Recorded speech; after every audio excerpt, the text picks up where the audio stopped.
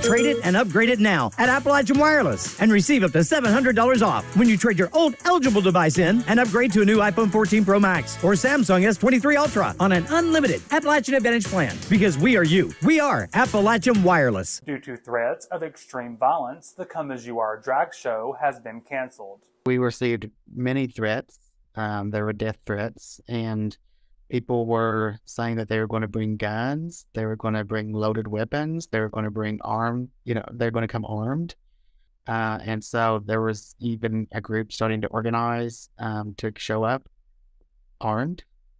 And so we believed that the risk was too great. It was, too legitimate. And we did not want to put people's lives in danger by continuing with the show. It really... Well, first of all, it opened my eyes to really understand and realize how behind the times Kentucky is in their thinking, and to see that so much of the rural population is filled with hatred. The funds being raised at the drag show were going towards starting Rainbow Bridge, a gender-affirming resource bank, and due to the increase in anti-drag legislation, May had anticipated a large turnout to support the event. This population needs it the most, because if they are fighting back and saying all of these hateful comments, then they clearly have no understanding of what drag is about.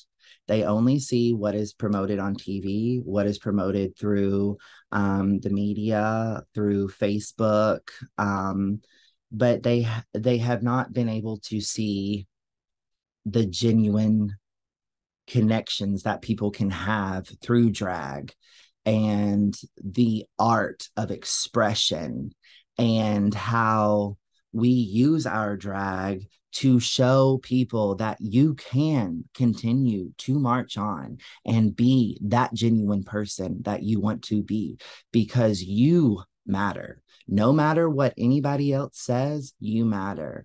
And it's like, that's why the comments are hateful, and we have to be diligent and we have to be safe. While no charges have been filed, the owner of Open Doors Counseling stated it's something they are still discussing. I feel like it's necessary to share that there are threats, because I feel like I have a responsibility knowing this information, that the community should know that there are legitimate threats around. And if I kept that to myself, I would feel somewhat responsible if something happened. So, despite the cancellation, Open Doors Counseling plans to organize another event for the LGBTQ plus community. I always believe in trying to make a positive out of a negative. So we are hoping to be able to talk about ways to pivot and to come up with something even bigger and better than what we had originally planned. We hope to be able to offer maybe a virtual space for this event, because quite frankly, we thought we were going to have to turn people away at this event.